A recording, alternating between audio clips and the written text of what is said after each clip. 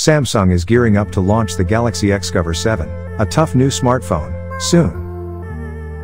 Recent leaks online revealed its sturdy design through official images. The Geekbench database now shows details about the SMG 556B model, indicating decent performance scores. The Geekbench scores for the Galaxy XCover 7 are 663 for single-core and 1867 for multi-core.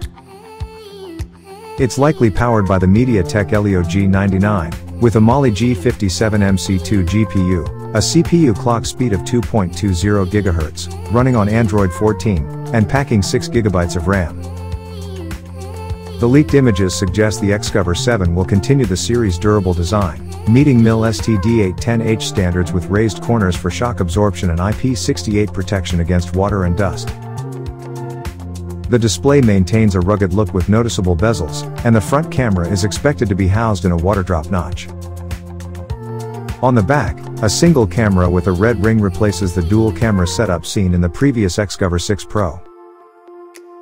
Leaked reports also mention a detachable back plate with a grooved pattern, hinting at a removable battery.